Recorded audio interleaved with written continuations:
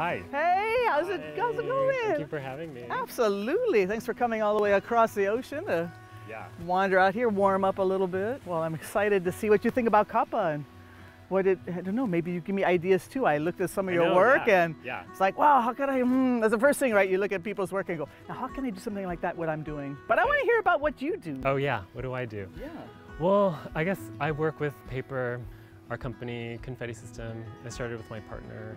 Yeah, it ranges from like set design to like design for our friend's shop to just like online orders and stuff, like one piñata or like one garland, kind of like working with materials that are just like art supply materials. So I love that you're making it from like the ground up. It's crazy. Like that's the dream that's the fantasy for me anyway. So your Beyonce job, I mean, how does one oh yeah, the Beyonce end up job. doing something for Beyonce? There is. Does she want Kapa, do you think?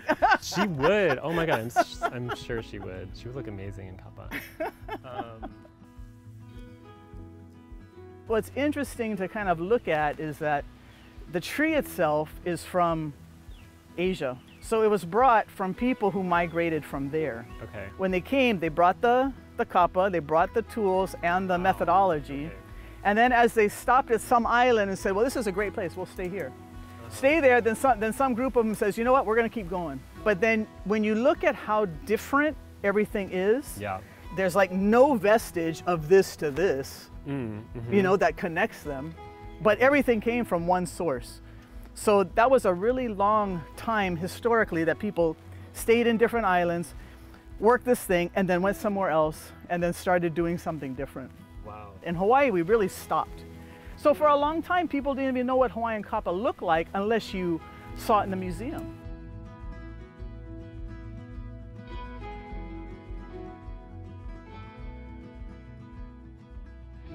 So you're going to use your handy shell, and we're going to scrape off. There's this brown layer, then there's a dark green layer, then there's a light green layer. We're trying to get to the white layer. Oh, okay. And you're doing more workshops?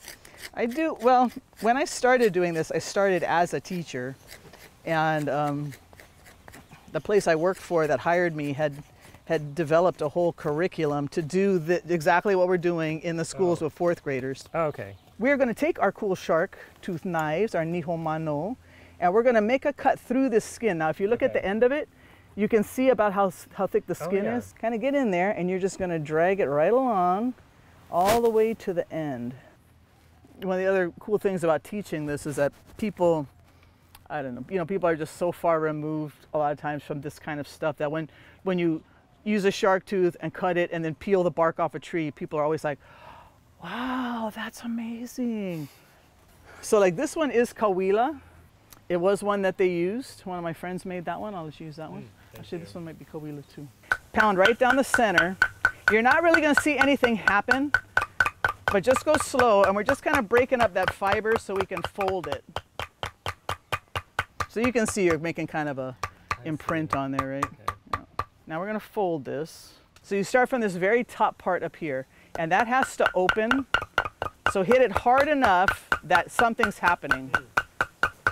I kind of try to be less a slave of the color I think it should be and more embrace the colors that I have. Yeah.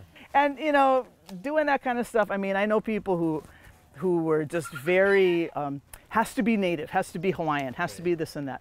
But you know, Hawaiians didn't have any problem integrating in all the crazy new things that came. They're like, I like that, I'm gonna use it. That's cool, that helps, we're gonna do it. And then these take a really long time to print because the method is to print everything shoulder to shoulder. Oh, so the printing is like that. And when you print, you don't even know what the stamp was.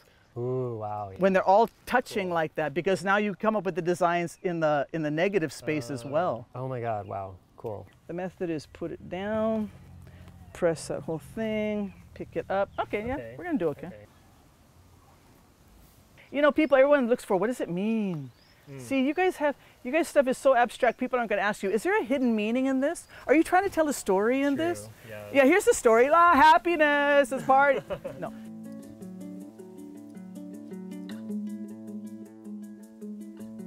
Rows of the 50 trees. So these are 1 year old? Yep. And then you see how they just start spreading out from the roots. Yeah, but this, it's still, you see how it's still green, it's still a little bit young. Oh, right. I like that you're so honest about not knowing, you know, like, that's amazing because, yeah, it's honest. I think there's so much mystery around like art and makers and... it's a time, you know, the time and the patience that you need. And that's for any art, you know, and it's for so many of the mediums too. I mean, people who carve marble, people who pour, you know, metals and work copper and all that kind of stuff. You are essentially at the mercy of that material. Yeah. Because those materials all have their own mind. But for us, I guess there is something, you know, timeless about. It's the repetition that you put into something that is, like, we both do very repetitive work. Yeah. And you know, and that's the thing people are losing. Yeah. The ability to sit very still, do the same boring thing over and over again. Yeah, there is something beautiful about, having that mind. Like, we have that mind in common, even though we do such different things, but. Okay, so I have this Kapa for you. Oh my God. To figure out some crazy thing to do in your work. And so you can see that this watermark in it, that's a very Hawaiian something about it. If you ever find a piece of Kapa and you're in doubt, then just hold it up to the light and see if all this pattern and stuff is beaten in, and you will know it's only Hawaiian. Man, okay, it's beautiful. Thank you. Absolutely. Thank you. Absolutely. Ah, so glad to meet you. Yeah, you too. You know, I live out here at the end of the world. I don't meet many people. I don't have many friends, or people just wander out here when they're lost. I'll come back, for sure. Please do. Yeah.